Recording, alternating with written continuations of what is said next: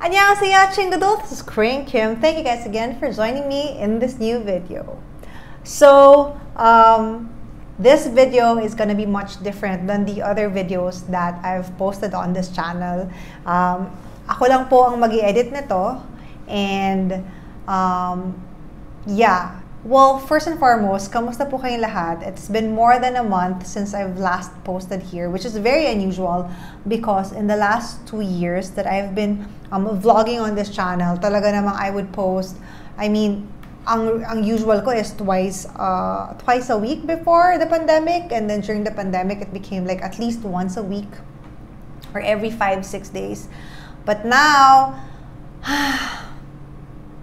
so, yeah, I'm just gonna make this vlog as simple as possible, and I just wanted to update you guys with what's been going on in my life. Kasi I kind of feel guilty na hindi ko man lang kayo, parang I left you guys hanging, parang naiwan ko kayo sa ere, at hindi ko man lang kayo nabisuhan na mawawala ako for a while. But I didn't know naman that I was gonna be MIA for this long. The reason being is that there's just really a lot of things happening in my life.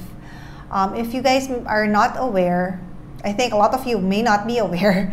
If you guys are not aware, I'm actually, being a vlogger or an MC is just like, it's my side gig. Well, it's like kind of 50% of my life, but it's not the whole 100% of my life. My main bread and butter really is, I have a business, and also I am a producer and a director. So recently, there's been a lot of opportunities coming our way. And kaya even, not just me, even my staff are all kind of overwhelmed. And syempre, uunahin namin yung mga kliyente, uunahin namin yung mga ibang mga bagay na mas may bayad, ika nga, kesa gawin yung vlogs ko. So, I'm really sorry about that. And I know that you guys are waiting for me patiently, so I'm really thankful for you for that. And since nagbalik na nga ako, I came up with this new vlog, gusto ko na rin i-take itong opportunity to maybe explain, moving forward, ano yung mga mangyayari for this channel. So for sure, the Kring Kim channel would still be, all about all things all things Korea. So K-pop, K-drama, K-culture, K-style, K-food, fangirling, just comedy and whatever. But also, since alam nyo naman na ang purpose ng channel, at least for me, the purpose of my vlogging career is to inform, inspire, and entertain. Siguro I would also be more open. I guess what I'm trying to say is, before I was very strict with the kind of content that I put on my channel, but now I think I'll be adding some spice to it and add more videos like this where I get to talk to you guys on a more personal level, on a level that is not necessarily, I don't mean to make inspirational content at all, no, but siguro parang sharing lang of words of wisdom, because I think a lot of us need that kind of energy right now. Nagsimula itong idea na to when, I realized, like, whenever I tweet some things on Twitter na parang medyo, alam mo yun, parang words of encouragement and those things, a lot of people say, oh, I needed to hear that, and why am I getting emotional? 2020 has been really tough on all of us.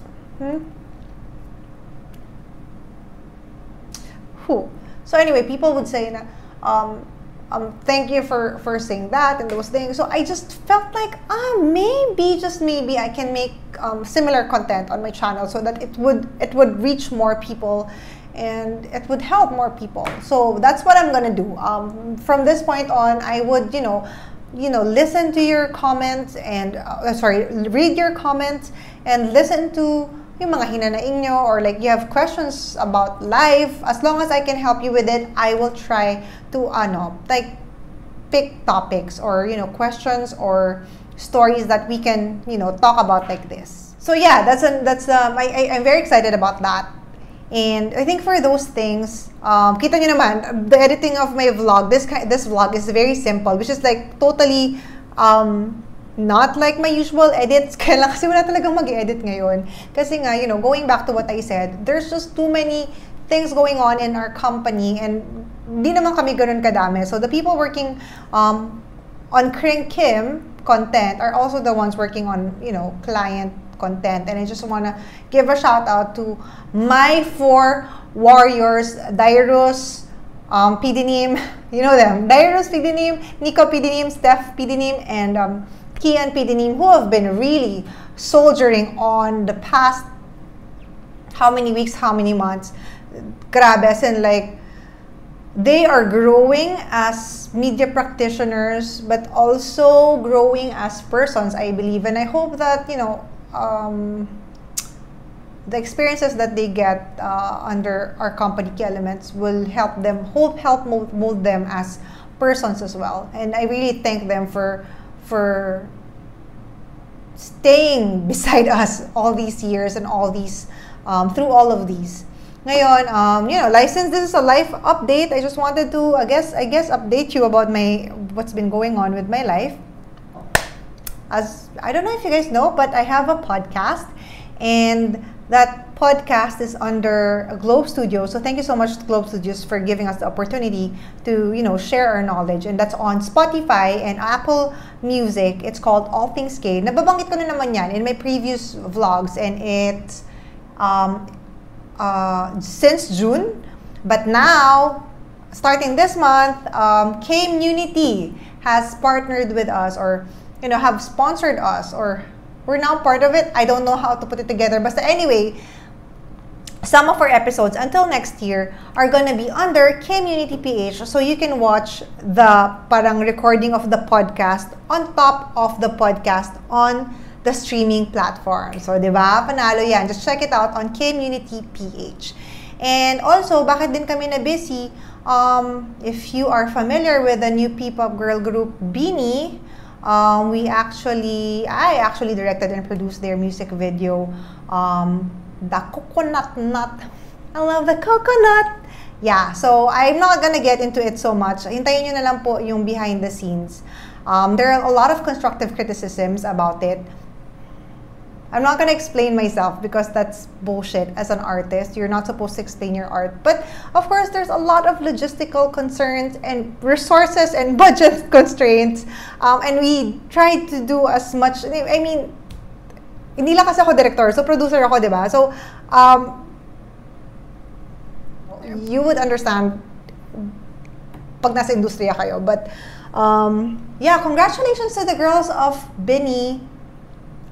I love the coconut. Congratulations on being pre-launched or pre-debut, whatever, I don't know, kasi pre-debut pa lang naman nila. Congratulations on that.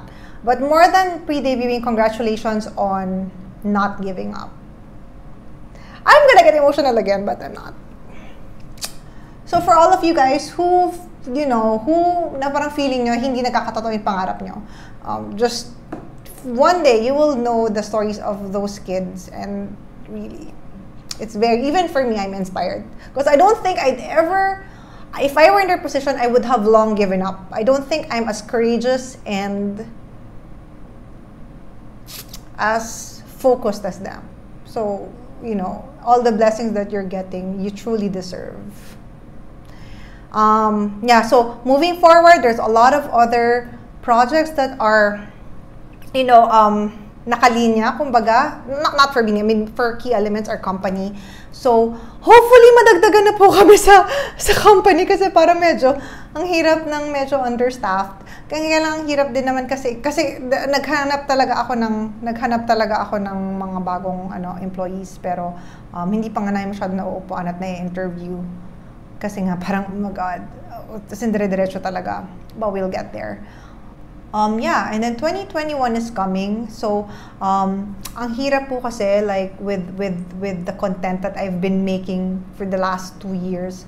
Meron tayong, 'di ba, parang travel, mukbang, going around Korea, watching concert, coverage, hosting. Wala po tayong opportunity to do all those things. So, I mean, I'm gonna be honest, it's really hard to make the content that I've been making during this pandemic. But I've tried. I really have tried. And I will continue to try. It's just that nga, recently nga talagang dami lang talagang labada. Pero marami pong salamat for sticking with me. And sana po, magtuloy-tuloy po kayo. Sana po hindi niyo po ako bitawan. At sana mas makatulong pa ako to raise the vibrations. I don't know how to explain it. To make you guys feel better, or whoever the future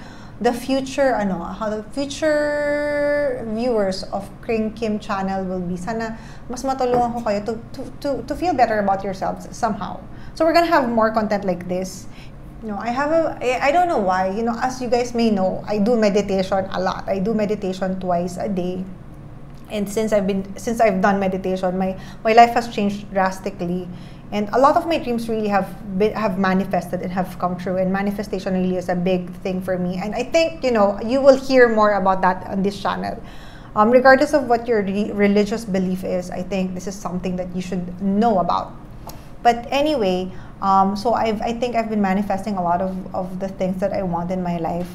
And next year, I think it's gonna be crazier. Sana po samahan niyo po ako until next year. And hindi ko pa po pala nasa-celebrate, but a couple of weeks ago, we hit 200,000 subscribers! Yay! Hindi ako maka-celebrate that time kasi that was the time nung may mga baha. So I I just felt like it was inappropriate to celebrate. So now we are gonna celebrate. I think by the time I post it will be 204 or 5,000 without doing anything. I mean, I haven't posted in more than a month, and the subscribers keep on going. So it's such a grace and such a blessing, I feel like. And I just really want to create more meaningful content, both for people who love Hallyu and for those who just want to, you know, to find their purpose in life, I guess, without making it sound so like, oh, watch inspirational shit, whatever. No, I just, you know, practical tips in life. So if you guys have any questions or anything that any advice that you would like to hear, you send them on the comment section. Please don't expect some bonga editing because I'll be the one to edit it, and I barely have time to watch K-dramas. I don't know how I can edit, but I will make time for you guys because I feel like you deserve to be heard, and you deserve to have someone tell you that you are good enough. And you are. If you're watching this, you are amazing. You are put here on for a purpose. And don't ever let anyone tell you you're not good enough. So yeah, I guess that's it for me. Just an update. And I just want to say I love you guys so much. And I can't wait to see you guys again up close and soon. And yeah, sending you my love and light and positive energy. Magmukbang tayo soon together. I love you all. Bye. 사랑해요, mahal kita.